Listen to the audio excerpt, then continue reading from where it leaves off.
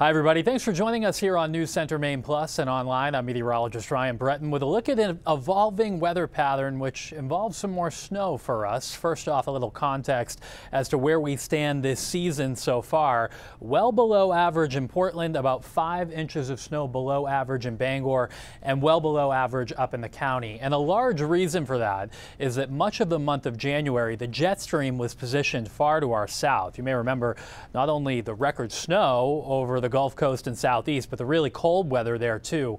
Things have changed, and it looks like over the next couple of weeks the jet stream will be steered a bit farther north, and that also means there's going to be a bigger temperature contrast over the lower 48, with the coldest of the cold centered over the northern plains and up into Canada, but also quite a bit of warmth coming out of the south. And we will have kind of a parade of storms traveling along this boundary over the next couple of weeks, which means we have multiple chances for storms, not necessarily just snow. There could be some mixing or rain depending on their tracks, but it also means they will be a bit stronger and have a bit more moisture because they can tap the Gulf of Mexico and the Atlantic for moisture, unlike the snow events we had much of January, which were just weak clipper systems coming down from the north, bringing us rounds of snow showers and periods of light snow.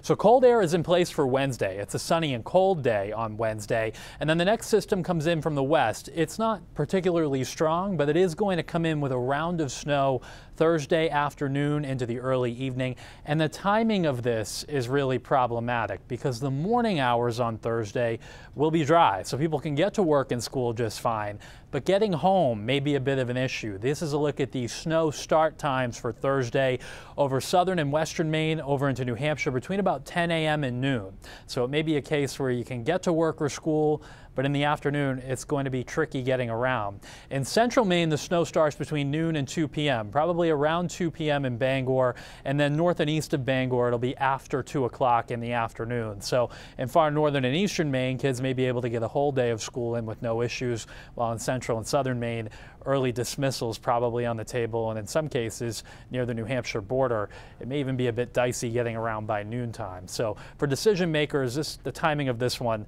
presents a few challenges. Here's a look at the hour-by-hour forecast. 6 o'clock Thursday morning, it's dry, but it's also cold. We'll have temperatures below zero in some cases, single digits on the coastline. Clouds increase Thursday morning, and by 10 o'clock you can see the leading edge of the snow getting into southern New Hampshire. This moves into southern Maine by about noontime. I think the first flakes in Portland be sometime around noon, and it will be snowing toward the New Hampshire border by noontime. I realize the timing can still change by an hour or so, which can be critical, but I think the general idea is the same here, that the snow overspreads central Maine between noon and 2 o'clock, and then eastern Maine after that. And it'll snow at a pretty good rate for the afternoon hours. So the evening commute on Thursday will be quite snowy, potential for snowfall rates of about 1 inch per hour. And it will be quite cold, particularly inland. So this will have no problem accumulating from the start. Now it does make a fairly quick exit. I think that by 6 o'clock Thursday evening, the snow is ending in southern New Hampshire and on the seacoast. And probably between about 6 and 8 o'clock, it's letting up over southwestern Maine. Still snowing, but not as steadily in central and eastern Maine at that point, and then the accumulating snow is pretty much done for everybody during the late evening. Could be a little drizzle or some flurries left over, and then snow showers continue up into the mountains Thursday night into very early on Friday morning.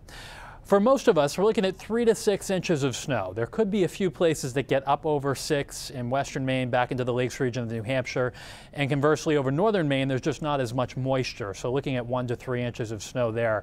And again, it's really the timing here that's the issue. 3 to 6 inches of snow falling in about a 6-hour window means it will come down at a pretty good clip during those afternoon and early evening hours, affecting the evening commute.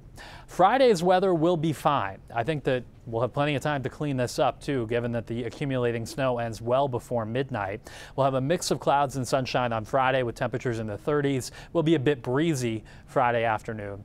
Saturday is going to be a dry day as well, but it's an active weather pattern and our next system's already on the map, and this comes in for Saturday night into Sunday.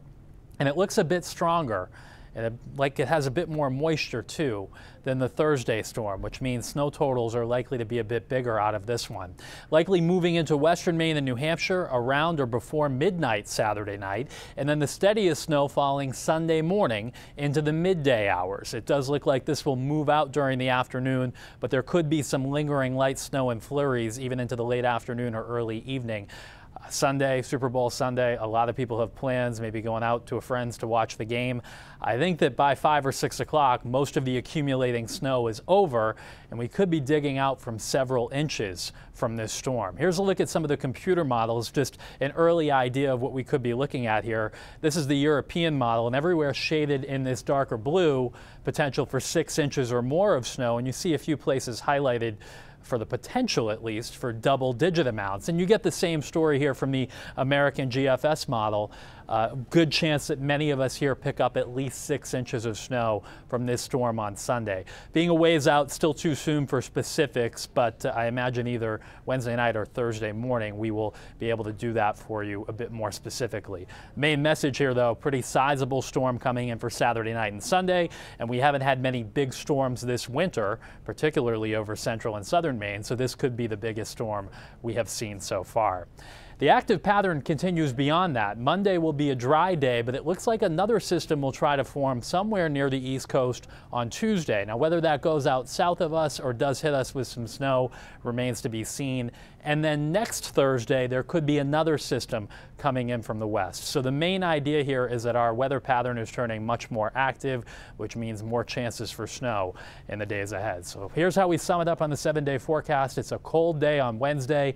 Morning temperatures in the single digits, both below and above zero. And with the wind, it'll feel much colder than that. Afternoon highs in the teens to around 20. Thursday morning will be dry, but the afternoon will have a round of snow, 3 to 6 inches for most. Could be a few isolated higher amounts. Friday and Saturday are dry, and then the next round of snow moving in for Super Bowl Sunday with the potential for several inches. An early outlook on the timing is late Saturday night into Sunday afternoon and then winding down by Sunday evening. Monday would be dry, and then we have another chance for a potential storm either later Tuesday or possibly next Thursday of next week. So the pattern around here is turning much more active, and we have you updated all day long right here, News Center Maine Plus. You can stream our newscasts and find extended weather updates like this.